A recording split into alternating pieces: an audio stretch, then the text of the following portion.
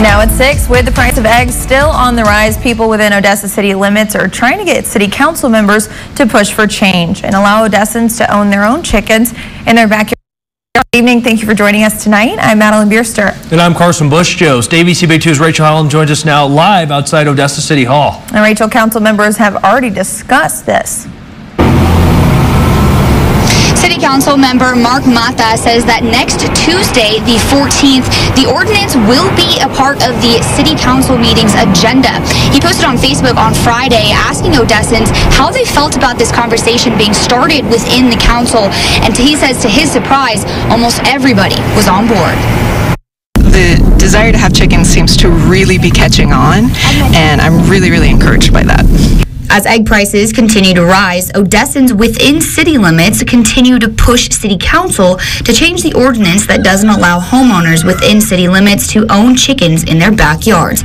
Besides providing eggs and fertilizer, some say having chickens is beneficial in more ways than one, like tick prevention and even reducing food waste. They reduce food waste by eating kitchen scraps. And in fact, if just 1 in every 3 homes in Odessa had chickens, we could reduce food waste by literally thousands of tons every year. And so that's a really big deal to me as well. City Council member Mark Mata says the council will begin speaking about this issue in the next City Council meeting, but needs the public to know it's not as easy as just saying chickens can be allowed. Make sure that everything's answered so we can, if this does pass, we can make sure that it passes and everyone is safe with having chickens in their backyard, and that it's not going to become a nuisance to the neighbors and whatnot. So it's just a lot of barriers we had to address. Those in the county and just outside city limits do have the ability to own chickens. And though the possible change wouldn't affect them, they are also pushing for change within the city. I like that there's enough talk about it to get things done, and maybe it'll be allowed.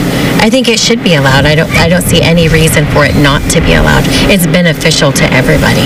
And Mata says the council has seen a major push from the community, bringing a lot of attention to the issue. But this is really what the citizens want, and they feel this is going to make their lives better, then it's definitely something that I'm going to consider, and I'm pretty sure that most of the council members will also take that into consideration.